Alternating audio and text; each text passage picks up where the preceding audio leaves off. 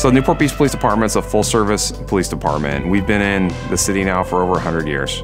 I'm John Lewis, Chief of the Newport Beach Police Department. We are honoring Mike Fletcher. He is currently assigned as a detective in our Crimes Against Persons section. And so while he's responsible for investigating some really high-profile and significant cases within the city, he also does a number of other things for our police department in addition to just working his cases. He's been involved with our Police Explorer program. He's involved in our firearms training team, and he's also spent many, many years investing in the youth of our community as a mentor.